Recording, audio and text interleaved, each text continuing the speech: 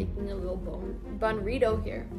Hey everyone, welcome back. I'm Sarah, this is Pepper, and today we're going to talk about what to do if your bunny is just a little bit overweight and what we can do to help them have a healthier lifestyle.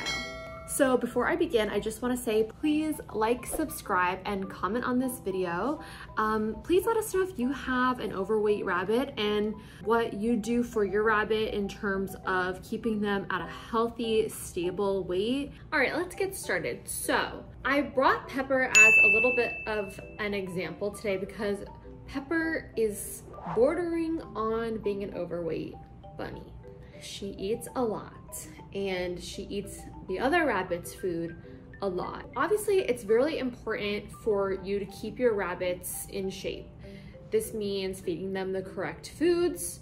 This means making sure they have plenty of exercise and keeping their lifestyles very stable and consistent. I'm gonna go through how you check to see if your rabbit is overweight. The biggest thing you can do is to feel your rabbit's bodies and check what is called the body condition score. Basically, the body condition score is just their shape. So first we're gonna look at them from above and from the sides. All right, so if I look at Pepper from above, she should have a waist. I should be able to see her legs here and her stomach here. Obviously, she's a long-haired rabbit, so it's a little bit harder. But right now I can tell you that I don't see much of a shape. After you check to see if they have a waist, you are going to feel their tummies. Now their tummy should be squishy. It should be going in and out if you touch it like this. It shouldn't be rock hard or, you know, nothing's there. If it's hard, that means that your rabbit probably has gas and is probably in a lot of pain, possibly even going into stasis. So that is a good way of knowing if your rabbit is sick too, is to feel their stomach. And if it's like, you know, bulging, it could be a sign to go to the vet.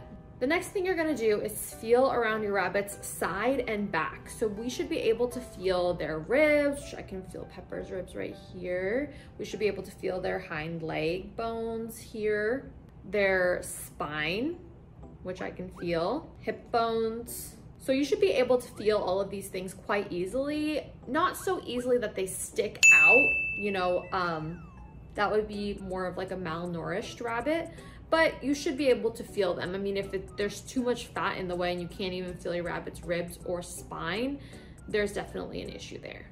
There's not always one cause of weight gain in rabbits. A lot of the times though, it is because of too little of exercise. Of course, another reason is too much food. Rabbits should really have 80% of their diet be hay. That's it. Depending on the type of hay you have, Timothy hay is the best in terms of least fatty type of hay, but this is what your rabbits should be eating every single day, all the time, grazing on hay. The last thing I'll say about causes is that it's very rarely due to a medical problem that your rabbit is overweight. That would lean more on the side of being underweight if there is a medical problem. So like I said, too much food and very little exercise is what really causes your rabbits to gain weight.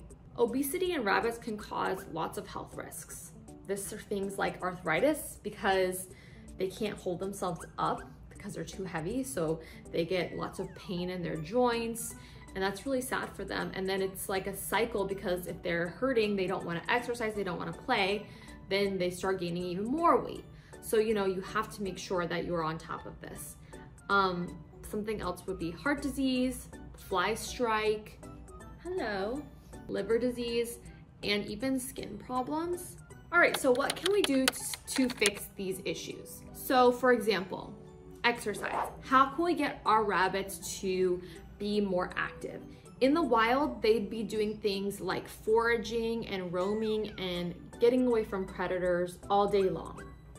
They get a ton of exercise in the wild, but we don't have wild rabbits. So what do? Well, there's lots of toys that you can find online that kind of encourage your rabbit to do things like digging mats, foraging mats, tunnels really engage rabbits in running around, you know, kind of like they would be in their burrow. I just recently got a tunnel and they love it. And they genuinely do run through it a lot. And it's been great for their exercise.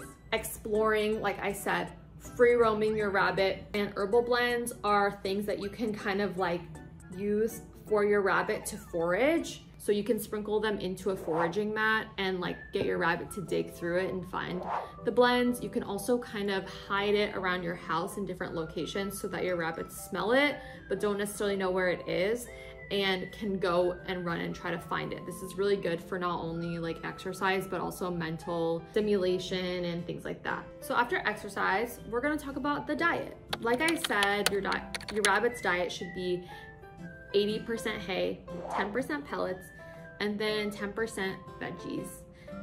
Fruit should really only be like 1%, if that. I hardly give my rabbits fruit because it's so sugary. And in terms of pellets, it should be a really small amount. Like I give each rabbit 1/8 of a cup of pellets in the morning and at night. And that seems like the tiniest, the littlest baby's bit, and they are so upset. Like they want so much more. Obviously, like I said, they love their pellets, but it's not good for them. All right, y'all. Thank you for listening to this and for bearing with Pepper's attitude. We hope that this has been an informational video for you. Let us know if you have issues with your, I'm making a little bunrito here. Let us know if you have issues with your rabbits and what you do to help their issues in terms of eating too much. Thank you so much for watching. If you want to follow us on Instagram, we are at PCP Buns. I'm Sarah, and please like, subscribe, and comment below. Thanks everyone. Bye.